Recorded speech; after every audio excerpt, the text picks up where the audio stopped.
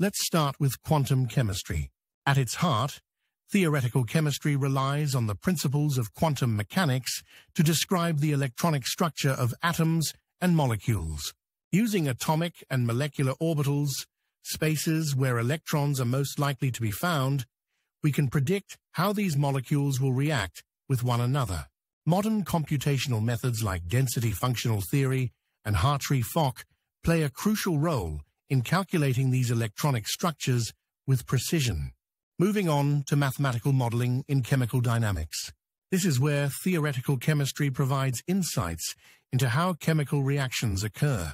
By simulating the steps and paths molecules take during a reaction, we can uncover reaction mechanisms and transition states.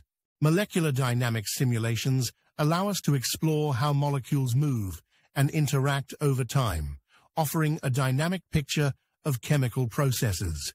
Another important aspect is thermodynamics and statistical mechanics.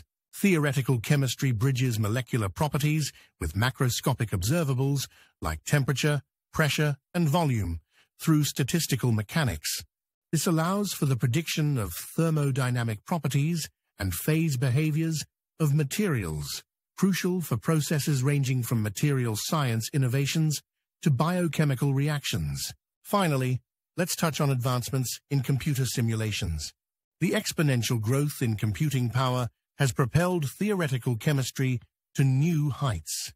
High-performance computing clusters and machine learning algorithms are ushering in an era where the behavior of complex, multi-component systems can be predicted with impressively high accuracy.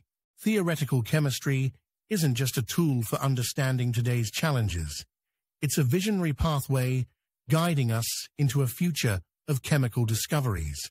Whether you're decoding the mysteries of protein folding or designing quantum materials, theoretical chemistry provides the foundational understanding necessary for innovation.